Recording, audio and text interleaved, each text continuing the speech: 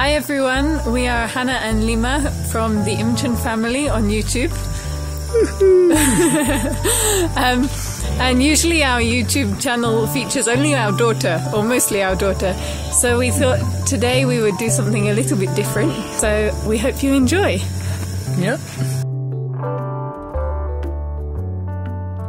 I've been doing a lot of experimental cooking and trying out new recipes. And a new thing that I've started this lockdown is to try and exercise at least for an hour every day. Spending time with my family, taking online classes, and playing with my family, and praying together. That's it.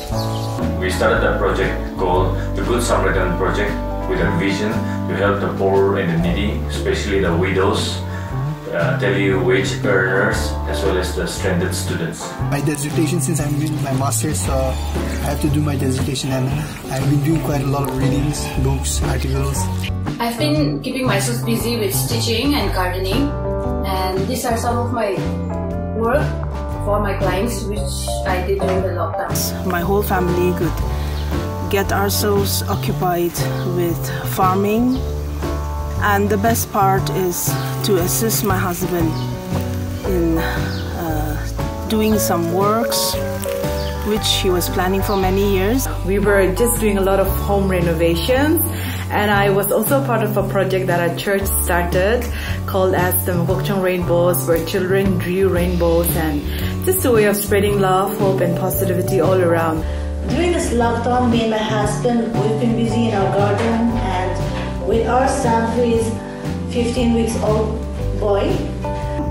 I do drawings, paintings, crafts, go outside and play, did some new plantations, and I do my online studies every day.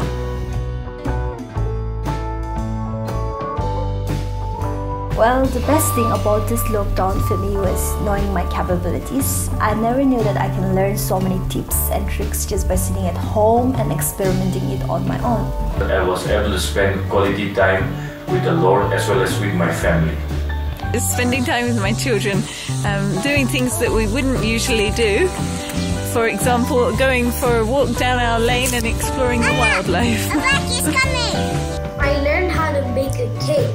It is awesome. I started this 1 hour Instagram live every evening at 6:30, and my friends from across the world, from Colombia, from Switzerland, from Dominican Republic, we all could reach out to one another and share our stories, our life, our career.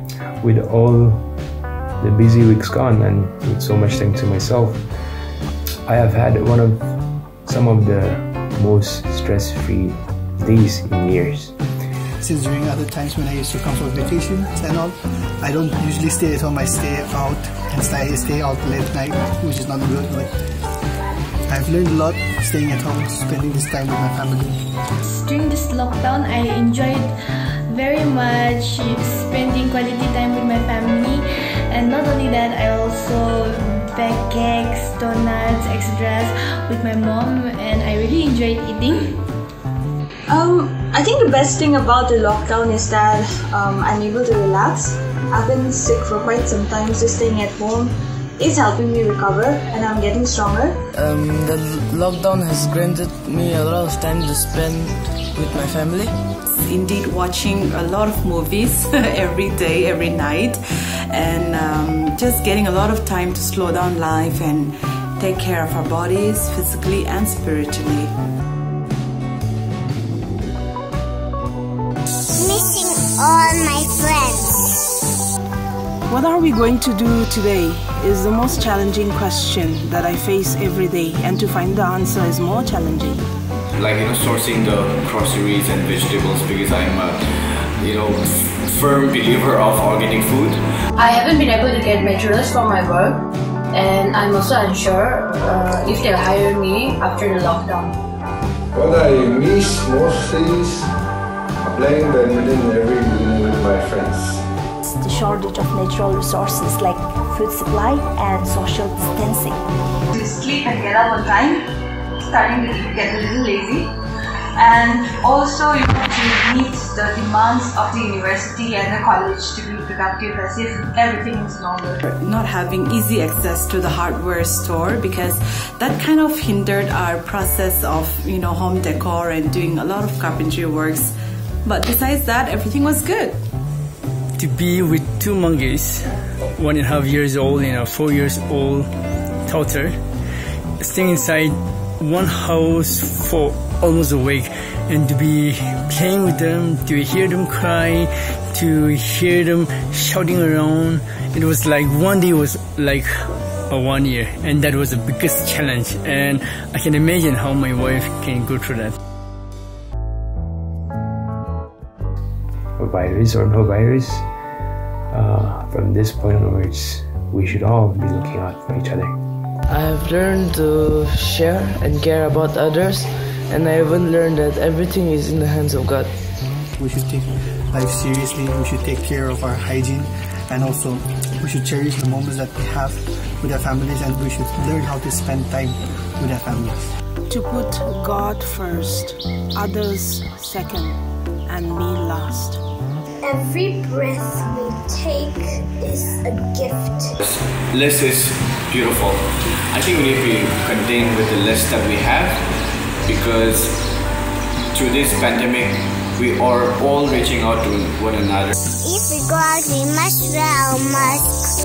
Adaptation is the key to survival. We are really fortunate with what we have, even though sometimes we feel like we don't have much. We actually have so much more than many people here. And every day Lima has been coming home with different stories about how people are really struggling during this time. And it's just really made me thankful for everything that we have. Is to pause from the busy schedules of my life. The other thing I've learned is the term value. Value of time, value of family and loved ones, value of nature and its resources like water, food and shelter, etc.